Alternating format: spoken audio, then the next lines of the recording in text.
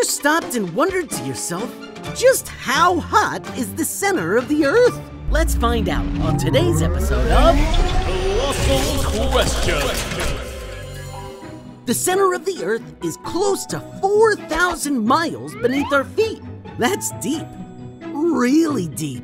If you wanted to tunnel your way down to the center of the Earth, you'd have to dig through the planet's 4 layers: the crust, the mantle, the outer core, and the inner core. The outer layer is the crust, made up of solid rocks and minerals. In all our years digging into the ground, humans have never been able to dig past the crust, even with state-of-the-art equipment. It's a bit like the crust of a pie, a thin, hard outside layer that makes it look solid, even if the insides are gooey. Compared to the other layers of the Earth, the crust is actually quite thin. Under land, it ranges from 19 to over 40 miles thick.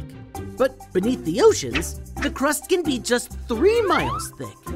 Considering that the center of the Earth is 4,000 miles down, just a few miles of crust isn't much. Even still, humans have never managed to drill any deeper than 7.6 miles down. That deep? Temperatures are so high, over 350 degrees Fahrenheit, that the drilling equipment breaks down in the unbearable heat. 350 degrees is hot. So hot that humans couldn't survive it. Yet it's not even close to how scorching hot it gets at the center of the Earth. Below the crust is the largest layer, the mantle. It's also mostly solid rocks and minerals, mixed with soft, semi-solid areas of molten magma. The mantle is over 1,800 miles thick and is mostly made up of elements like iron, magnesium, and silicon. Beneath the mantle is the Earth's core, which is split into 2 sections, the outer core and the inner core. The outer core is big, almost 1,400 miles thick, and it's mostly made of liquid iron and nickel.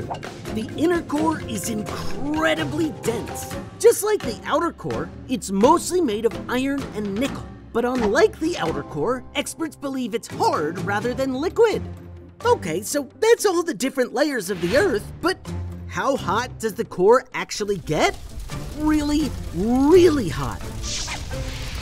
The edge of the outer core is about 7,000 degrees Fahrenheit, and the inner core is even hotter, over 10,000 degrees Fahrenheit. That's about as hot as the surface of the sun.